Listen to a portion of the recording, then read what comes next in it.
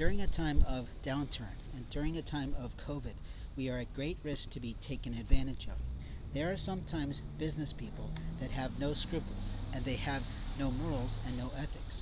During a time of downturn in the economy, you can have an employee or an employee troop show up at your business or up at your property and show up at your building and start to do things. And then once the building is completed in terms of the work order they've chosen to create for their company, they then bill your company and say, well, we did this.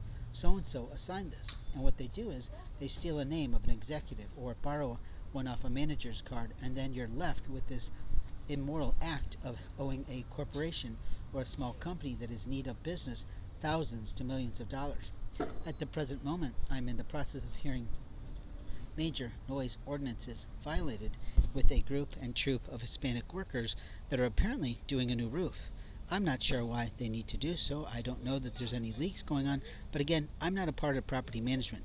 But I suppose this would be the only time that an employee might, as a manager of a company, step outside their proper job to simply reach out to whoever the liaison is at their corporation to say, hey, just was curious, are we expecting a new roof right now? Because all this stuff on the sidewalk is sort of impeding the traffic coming into our business. I just want to check. I don't want to cause any trouble. I just want to make sure we're not going to be taken advantage of in terms of what our company and at this property will be charged for. Because obviously what they do as a property management company is they amortize the cost of changes across every business. So in a way, people can get a double whammy.